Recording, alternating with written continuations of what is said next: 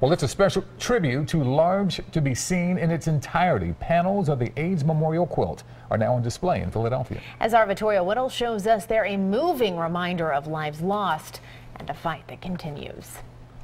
This is the way folks come together. This is the way that people deal with enormous grief and bring something beautiful out of it. In the Mark Siegel Ballroom of the William Way LGBT Community Center, ornate handmade panels are hanging from the ceiling and some lay stretched on the ground. They're all part of the largest ongoing community folk art project in the world, the AIDS Memorial Quilt. And these panels will soon be on display in Northeast Philadelphia for the first time at the Tacony Free Library in a free event this Friday. We want to celebrate public art. We want to bring public art to our neighborhood. And we certainly have folks who have been affected. Each panel measures 3 by 6, the average size of a human grave.